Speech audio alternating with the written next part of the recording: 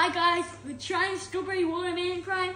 We got it from Facebook in Australia, and I can't believe we found it in Australia. So it cost $12. We weren't looking very hard, but it was there. And look, Ez has got to add it to his collection and give it a taste test and score it out of 10.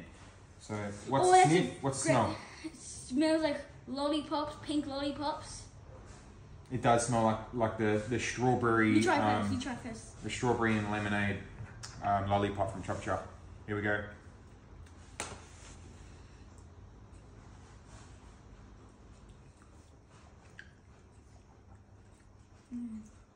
That's pretty good. Very sweet, but. Whoa! This is my new favorite. Favorite. Way better than lemon lime now. Way better. Definitely the favorite. Favorite. Real sweet. Doesn't have that gross no sugar taste that the other ones have. It tastes like sugar. This one. Yeah, this tastes like real sugar. Yeah, it tastes a bit like strawberry Gatorade a little, but it tastes like lollipops as well. It does, yeah, like lollipops. So yeah, this is a wrap. Strawberry watermelon prime hydration. Out of 10, I give it 7.6. And out of 10, I give it a 10. Yeah. And lemon lime was an 8. No. Yeah, lemon lime was an 8. And tropical punch was a 0.